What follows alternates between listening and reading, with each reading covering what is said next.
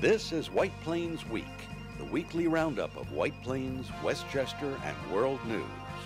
With John Bailey, editor and publisher of the daily internet newspaper White Plains Citizen Net Reporter, WPCNR.com. Jim Benerofe, editor and publisher of SuburbanStreet.com and WhitePlains.com. And me, Peter Katz, formerly with NBC, ABC News, and stations from Boston to Los Angeles. White Plains Week, what's happening, who are the newsmakers, what's in store for the future. The views and opinions expressed on this program are solely those of the participants. White Plains Week is presented on Optimum Cable Channel 76, Verizon Fios Channel 45, and on the internet at whiteplainsweek.com, youtube.com, and wpcommunitymedia.org. Now, White Plains Week. Good evening, Mr. and Mrs. White Plains, Westchester, and the world. John Bailey, White Plains Week, with Jim Benerofe, the Dean of Journalism in the City of White Plains, and Peter Katz, the anchor for all seasons. And first off, we want to get some official business out of the way. Today marks the 18th anniversary of White Plains Week going on the air. And here's a picture of the way it looked over the years. Coming up. Now, there on the left is Alex Philippidis, myself, and Jim when we started White Plains Week about 18 years ago. And over on the right, Peter Katz joined the show in 2007 on the old set. Peter. And on the lower right is what we looked like last week, which are 17 years on the air. And I want to thank Jim for working the show with me many years ago and putting up with the show all these years. And Peter, thank you for joining the show in 2007 and carrying on the tradition. And putting up with you for all of these years. Yeah, that's difficult. Just ask my wife, please. Right. And right now, it's time for the headlines. And here are the headlines for this week. City will vote on a red light camera ordinance. Intersection locations not determined yet. Might be in place by summer. Number of flu cases seen by doctors across state increases 200%. County Executive George Latimer and Commissioner of Health urge public get a flu shot. Mr. Latimer gets his shot on television. City sales tax is up 13% in 6 months after very strong October, November, December business. White Plains is on target to make last year's sales tax handle and more. White Plains man is charged with grand larceny for allegedly cheating 2 women in White Plains and Rye Brook. Assistant Attorney General warns seniors, your best defense against a phone scam is to not answer numbers that you do not recognize and never provide information to a caller unless you initiate a call. We will have a State of Trump report from Peter Katz, and Brian and Beth Wallach and Lifting Up Westchester are selected as the honorees of the Friendly Gathering, March 18th fundraiser for the RDC Center for Counseling and Human Development. Thanks, Jim. And right away to the White Plains Week Rollo Newsreel March of Time. And the first shot is the shocker of the week, and that's the red light cameras, which had a public meeting on it Monday, and both of you guys went. Tell us about it. Well, John, one of the most striking things about the city moving now to install red light cameras at up to a dozen intersections is the lack of public debate we've had on the subject in City Hall. I first heard that the idea had been rejected by the city as nonsensical way back during the Delfino administration. Now, we're told that the first word now that some council members had that they'd actually have to vote on red light cameras at the meeting this coming Monday was when red light cameras appeared as a one-line item in the agenda for a January 29th special meeting, which was put out just a few hours ahead of that meeting. When Karen Pasquale of the mayor's office describes to the Common Council the team that took up the issue, note the absence of the Common Council and general public from that team. The city did put together a project team that included the Public Safety Department, the Law Department, Department of Public Works, Parking Department, and the Traffic Department in the Mayor's office. An RFP for a vendor was developed and released in February 2016. The city received 5 responses to that RFP. The team had reviewed the responses. We ultimately decided to interview 3 out of the 5 respondents. And based on this, there was a lot of back and forth discussions, follow-up questions by email, things of that nature.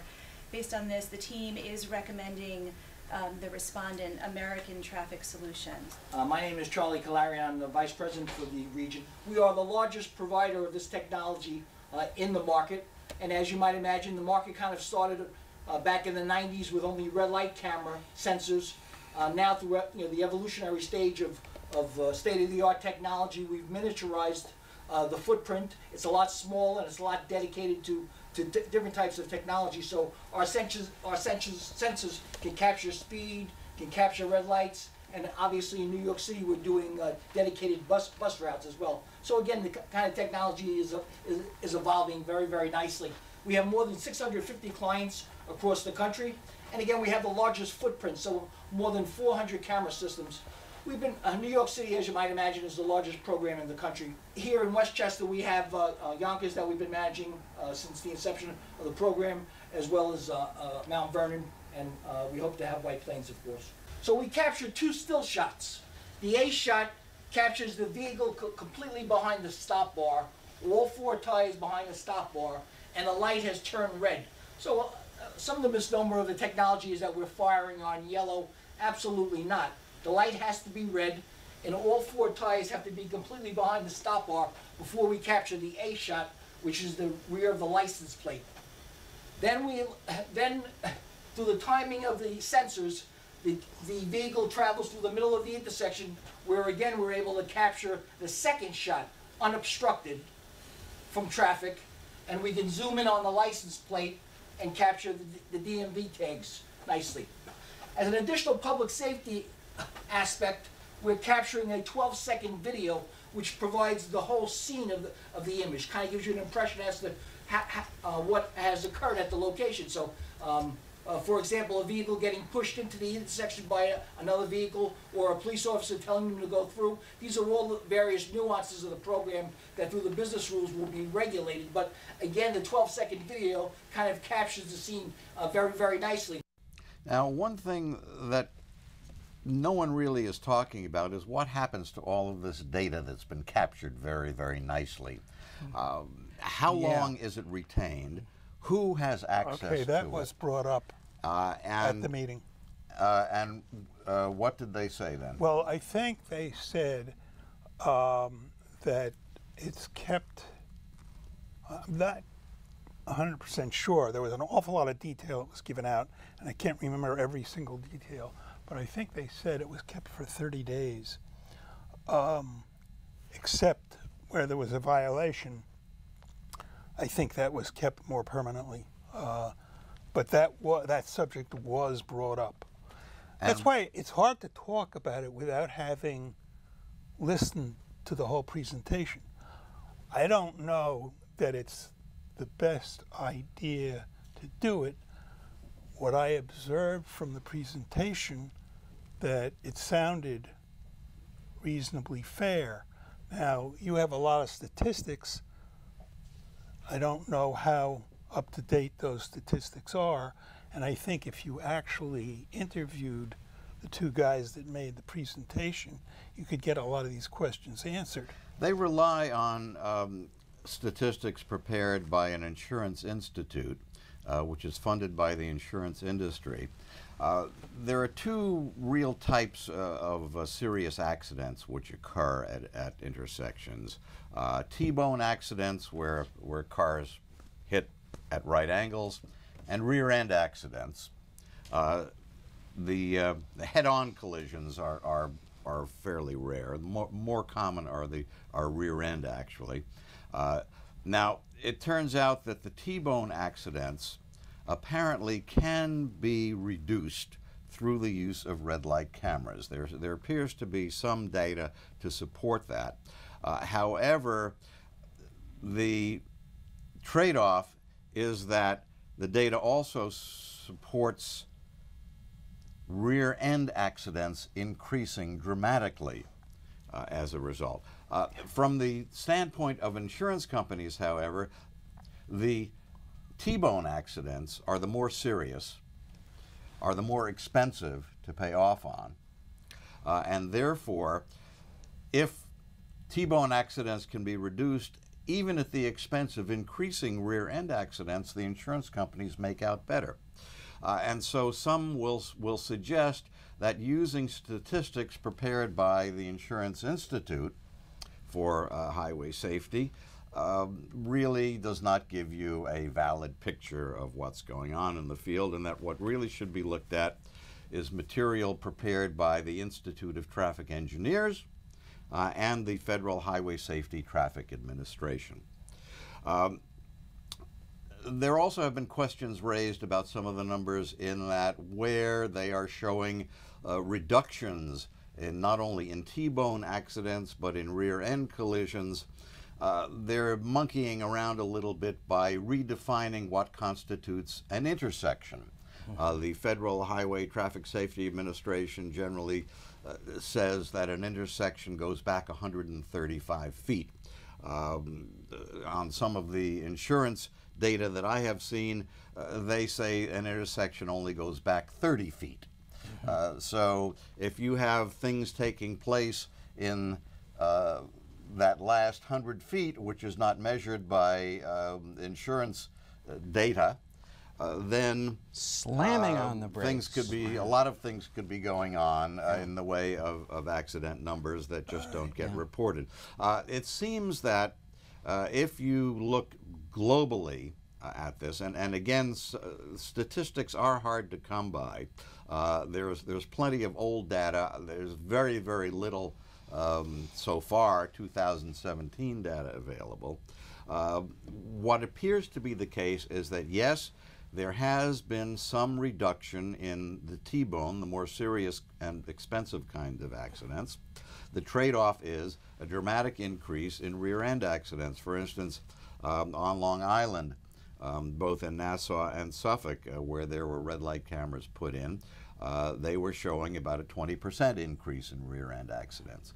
And this was used as a major arguing point from people trying to get rid of them. Now, if safety is a real concern here, and there's no interest in using this as a revenue-generating source for a municipality, what does exist is a clear indication that the safety of intersections can be enhanced by making structural changes at intersections, and also by increasing the length of the yellow light. In fact, Peter, I drove through White Plains yesterday, just sort of stopwatching how long yellows last up along Merrick Avenue, the main drag, and it's about 2.5 seconds when you figure if there's the reaction time to press the stopwatch. So well, maybe a maximum of 3 seconds. Or to hit the brake. Yes, right. And that's too short.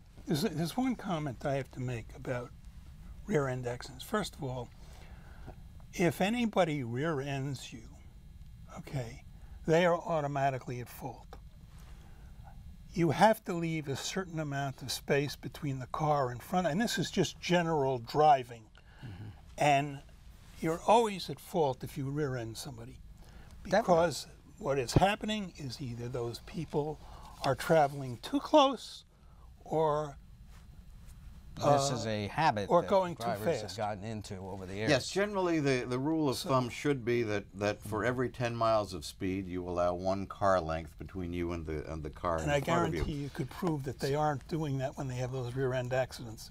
It's possible, however, there is human reaction time. It takes time. I know in studies that have been done related to aviation, it's been shown that it can take a pilot to react to a sudden emergency, like a sudden decompression, sometimes as much as 2.5 seconds. In the case, if you were to apply that to driving in White Plains, where you have a yellow light that only lasts 2.5 seconds, you have no room for error. And I'm a keen observer of this because of my own age. You've got a lot of people in my age group, let's say 65 to 75 years old.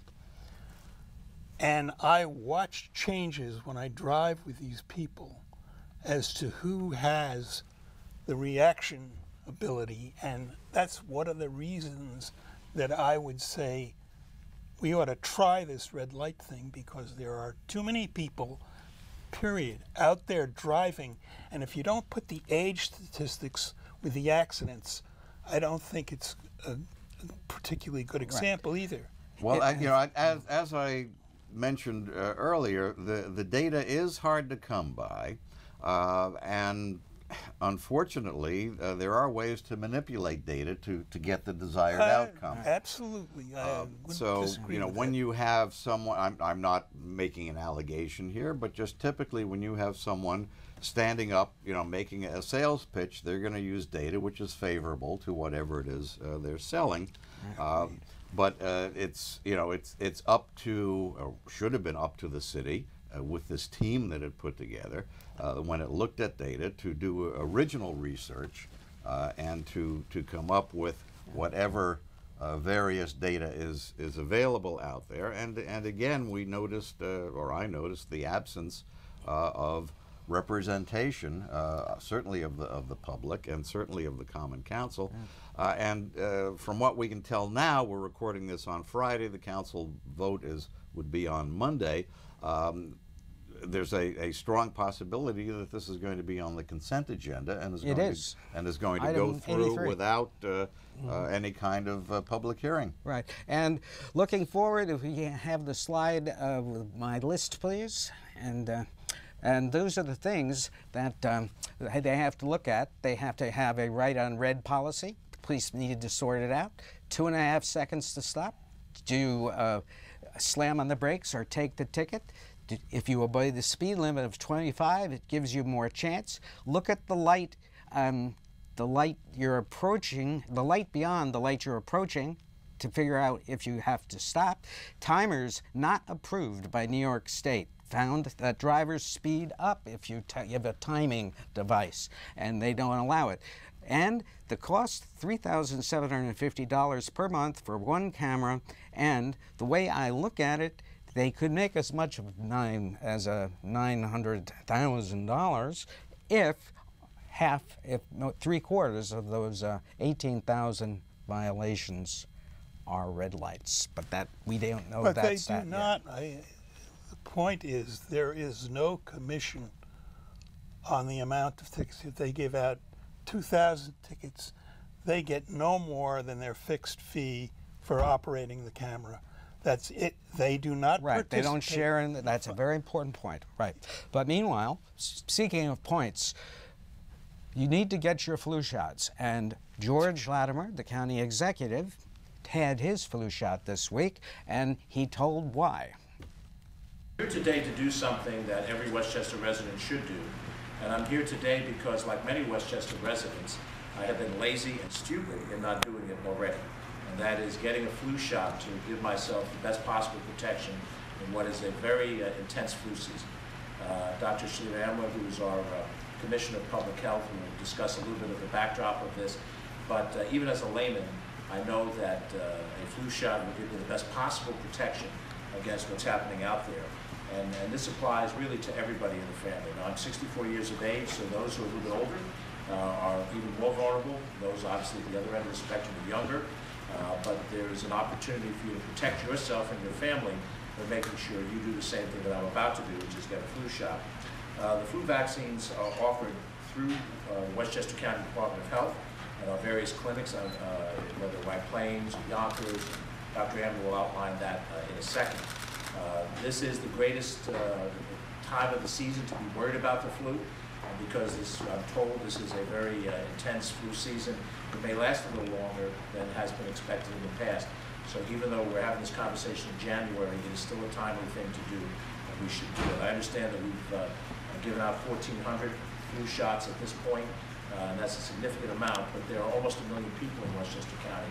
So the liability here is tremendous for those of us who should do it. There are flu vaccines offered at supermarkets, at your local doctor's offices, but again, you can make an appointment at White Plains or Yonkers with the County Department of Health and get a flu shot through here. If you'd like more information, you can go on our website at www.westchestergov.com/health to get more information.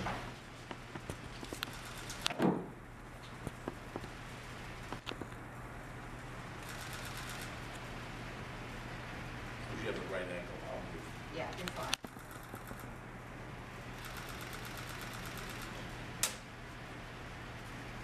And that's it. Not too bad. And if you want, call the health department at 914-995-5800, 995-5800 to schedule a free flu shot. And now, Peter, some Trumpism on the state of Trump. Well, it looks as if President Trump has decided to throw the FBI director he appointed, Christopher Wray, under the bus, and he is not going to block the release of this memo drafted by Republican Congressman Devin Nunes' staff and the White House staff, which contains falsehoods about how the FBI got a FISA warrant to wiretap Carter Page before he was a Trump campaign aide, and the wiretapping continued after he joined the Trump campaign, and that the Russians had been recruiting Page as a spy even before he joined the Trump campaign. This memo attacks Deputy Attorney General Rod Rosenstein, who's the one who appointed Special Counsel Robert Mueller, and Mueller apparently is homing in on Trump and his family for interference with the election, with the Russians, obstruction of justice, and money laundering, and it's believed that Trump wants an excuse to fire Rosenstein so then he can put in someone who will fire Mueller, kind of the Saturday Night Massacre in slow motion. An association of FBI agents put out a statement supporting Wray. Wray said it would be reckless to release this trumped-up memo. Trump's closest and loyalist advisor, who is not a family member, Hope Hicks, the White House communications director, told Trump that incriminating emails to and from Donald Jr. in which he was arranging to meet the Russians to get dirt on Hillary Clinton could disappear. There was a third person on that conference call, the former spokesman for Trump's personal lawyers, Mark Corallo. Corallo quit the Trump legal team after hearing Trump and Hicks discuss the emails and hearing her say, and this is a quote, "They will never get out." Carrillo said that he couldn't take a chance on aiding and abetting in obstruction of justice, and so he quit the Trump legal team. Lying Donald told another whopper, this one about his State of the Union speech this week. He said more people watched his speech on TV than any other State of the Union in history. Well, the Nielsen ratings show that 45.6 million people watched. That's actually lower than Barack Obama's 48 million, George W. Bush's 51.7 million, and Bill Clinton's 66.9 million. The State of the Union contained numerous lies, half-truths, and flip-flops on positions. It lasted 1 hour, 20 minutes, about as long as the December 10th, 1940 speech by Adolf Hitler at the Rheinmetall-Borsig Works factory, where Hitler boasted about all the jobs he was creating in Germany. The Washington Post reports that Trump's Secretary of Housing, Ben Carson, is under investigation for allegedly arranging a no-bid government contract worth about $500,000 to go to a consulting company named Meridian, whose chief executive officer is Merlin Carson, the wife of his son, Ben Carson Jr. Ben Jr. is on the company's board of directors. Secretary Carson apparently also has been involving his son in HUD's activities. The Washington Post obtained a memo in which Carson was warned shortly after taking office not to involve his family in government business.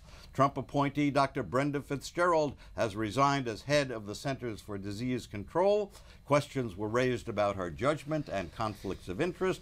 Her financial entanglements meant she had to recuse herself from participating in her agency's work, such as on major issues as the opioid crisis, cancer detection, and the flu epidemic. Maybe George Latimer could have gotten her a flu shot. It certainly would be in order, and that's a great comparison to the Hitler speech, Peter. Isn't that interesting? Thanks for digging that out. It sounded very Hitler-esque. And right now, though, there's a new building slated for Chester, and you have some talk about that. You think so? Well, actually, that was up at the Common Council special meeting. Keeler Markwood Group has proposed building a medical office building at 6 and 8 Chester Avenue in downtown. 2 multi-story houses, which had been converted into law offices, would be torn down for it. The principals of Keeler Markwood are Sam Dickinson and Matthew Tritt. Plans to develop a new medical office building were presented to the White Plains Common Council at a special meeting January 29th. The site is downtown at 6 and 8 Chester Avenue. Council members were concerned about visual impact. Some suggested solar electric panels go on the roof. The developer's attorney is William Null. We'll certainly look into that. You know, one of the things that happens with medical office buildings is they have a very high power requirement. So it's unlikely that it could be fully done, but we'll look and see what can be done. Sure. The building be powered. And as far as the fencing goes, I think the rendering didn't show the landscaping that's shown on this, so it's just part of integrating the entire design. And we're sensitive to the street appearance of the building, and we'll work with the city on that. A question was raised whether the market will absorb additional office space. I'm Sam Dickinson. I'm one of the owners of the property, and actually Matt and I were talking about this just recently, where there was a panel by some of the biggest brokers that operate in the city, and by their estimates, that vacancy could actually be sucked up within the next 1, 2, 3 years. So that's the first part of our consideration. The second part is that in terms of just medical office stock, in that perimeter to the hospital, everything is kind of vintage 50s, 60s, 70s. So we think we're kind of filling a niche here for somebody that wants a little more updated, modern, Class A type space. So while there is some vacancy in the city, I think part of our theory about why there's a need here is that people want a different type of space. The other thing I'll just add while I have your attention is that I'm a White Plains resident, so hearing all this feedback is actually really helpful, and the last thing I want is for my friends and neighbors and family to drive by and say, what is this monstrosity? So fully taking all that feedback on board, I want to have something here, and Matt's a Westchester resident as well. I have solar panels on my house. So I think we want this to be something that we can take pride in. People are going to drive by and say, hey, this improved the neighborhood, and it's really a great addition to the city. So we welcome any additional feedback that you have as well. And one more note, the friendly gathering, and there it is. Beth Wallach and Brian Wallach will be honored. It's an annual event Westchester. In White Plains. Yeah, right. And that's all the time we have this evening. John Bailey, Peter Katz, Jim Benerofe. Good night for White Plains Week. This has been White Plains Week. News and commentary about White Plains, Westchester, and the world. The views and opinions expressed on this program were solely those of the participants. White Plains Week, produced by White Plains Citizen Net Reporter, and presented on Optimum Cable Channel 76 and Verizon Fios Channel 45.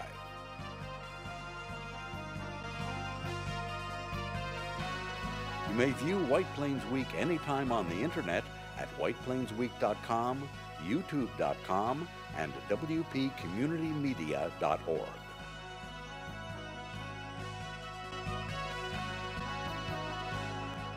For White Plains Week, this is Peter Katz speaking.